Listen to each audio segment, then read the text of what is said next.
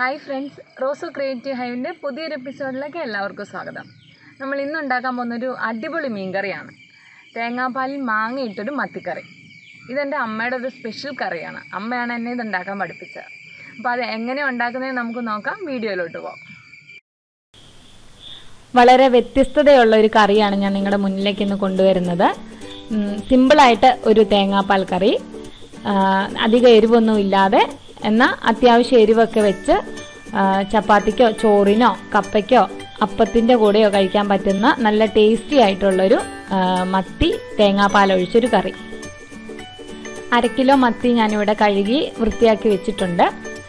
ഇത് നമുക്ക് main ingredients ആണ്. അധികം പുളിയില്ലാത്ത 2 മാങ്ങ, ഉള്ളി അരിഞ്ഞത്, ഇഞ്ചി, പച്ചമുളക്, കറിവേപ്പില, വെളുത്തുള്ളി.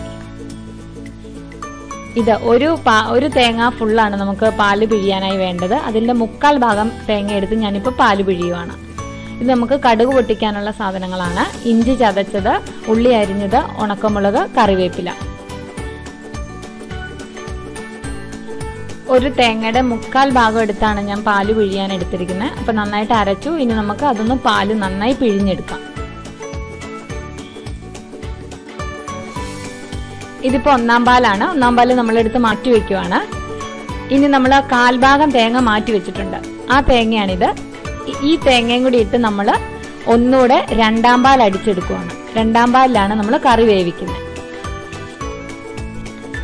ഇപ്പൊ 2/2 പാല് നമ്മൾ അടിച്ചെടുത്തിട്ടുണ്ട്. അത് നമ്മളൊന്ന് പിഴിഞ്ഞെടുക്കുവാണ്. നന്നായിട്ട് പിഴിഞ്ഞെടുക്കണം. ഞാൻ ഈ 1/4 ഭാഗം തേങ്ങ ഇട്ട് അടിച്ചത് എന്തിനാന്ന് വെച്ചാൽ നമുക്ക് 2/2 പാല് കിട്ടുമ്പോൾ അതിന് ചെറിയൊരു കൊഴുപ്പ് വേണം.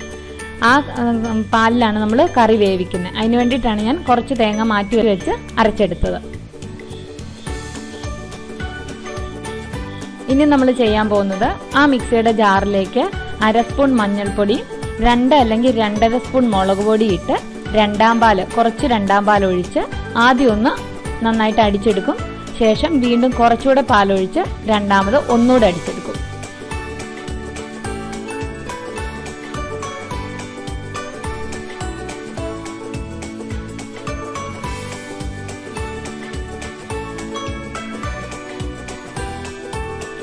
അപ്പം നമ്മളിനി കറി വെക്കുകയാണ്. ഒരു മൺചട്ടിയിലേക്ക് ആദ്യം ഞാൻ കുറച്ച് എണ്ണ ഒഴിച്ചു. അതെന്തിനാന്ന് വെച്ചാൽ നമ്മൾ തേങ്ങാപ്പാൽ കറി വെക്കുന്നതുകൊണ്ട് അടിയിൽ പിടിക്കാതിരിക്കാനാണ്. അതിനൊപ്പം ഞാൻ കുറച്ച് കറിവേപ്പിലയും കൂടി ഇട്ടു. ഇനി നമ്മൾ ആ 2/2 പാല്, പകുതി 2/2 പാല് നമ്മൾ മുളക് പൊടി മഞ്ഞൾപ്പൊടി ഇട്ട് അരച്ചു വെച്ചിട്ടുണ്ട്. അത് ചട്ടിയിലേക്ക് ഞാൻ ഒഴിച്ചു. ഈ അരപ്പിലേക്ക് നമ്മൾ മാങ്ങായും ബാക്കി കഷ്ണങ്ങളെല്ലാം കൂടെ ആഡ് ചെയ്യുവാണ്. ഉള്ളി, ഇഞ്ചി, വെളുത്തുള്ളി, കറിവേപ്പില, മുളക്, മാങ്ങ, ഇത്രയും സാധനമാണ് നമ്മൾ അരപ്പിലേക്ക് ആഡ് ചെയ്യുന്നത്. നന്നായിട്ടൊന്ന് ഇളക്കി ഇതിലേക്ക് നമ്മൾ ബാലൻസ് കുറച്ച് 2/2 പാല് മാറ്റി വെച്ചിട്ടുണ്ട്. ആ 2/2 പാലും കൂടി നമ്മൾ മുകളിൽ ഒഴിച്ചു. ഇതിലേക്ക് നമുക്ക് ആവശ്യത്തിന് വേണ്ട ഉപ്പ്.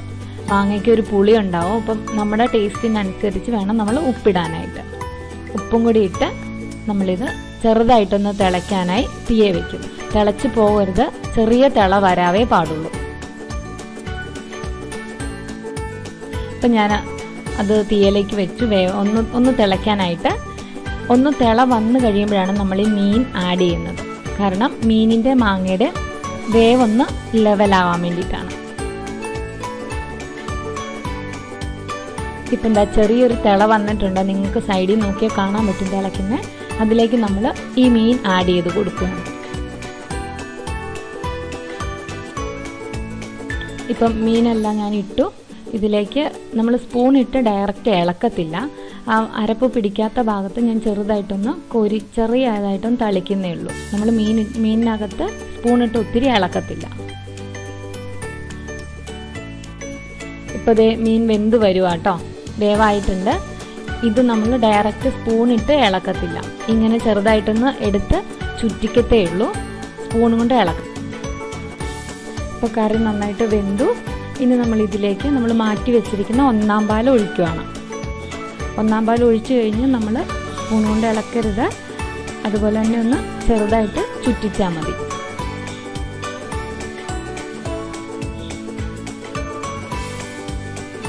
ഇനി തിളയ്ക്കരുത്.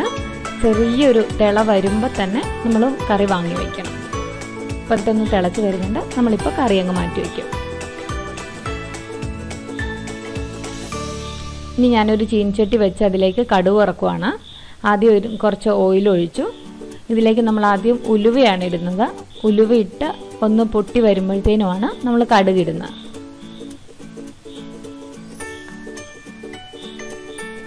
ഞാൻ കടുകും ആഡ് ചെയ്തു.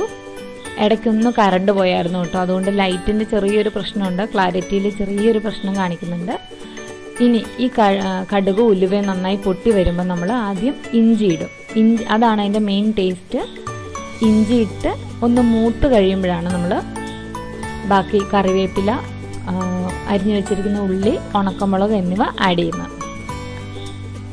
കറിവേപ്പില ഇട്ടു, ഉള്ളി,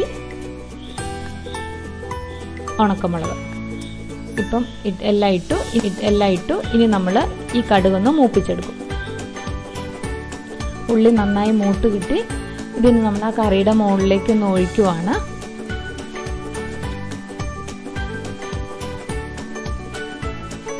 എല്ലാ ഭാഗത്തും നമുക്ക് ആ മൂപ്പിച്ച ഉള്ളി ഒന്ന് സ്പ്രെഡ് ചെയ്ത് കൊടുക്കാം. സ്പൂൺ കൊണ്ട് ഇളക്കരുത്, പതിയെ ഇനി കഴിക്കുന്ന സമയമാകുമ്പോൾ മാത്രം ഇളക്കിയെടുത്താൽ മതി. മത്തി കഴിക്കില്ലാത്ത ആളുകൾ പോലും ഇഷ്ടപ്പെടുന്നൊരു കറിയാണ്. എല്ലാവർക്കും എന്തായാലും ഇഷ്ടപ്പെടും, നല്ല ടേസ്റ്റാണ്.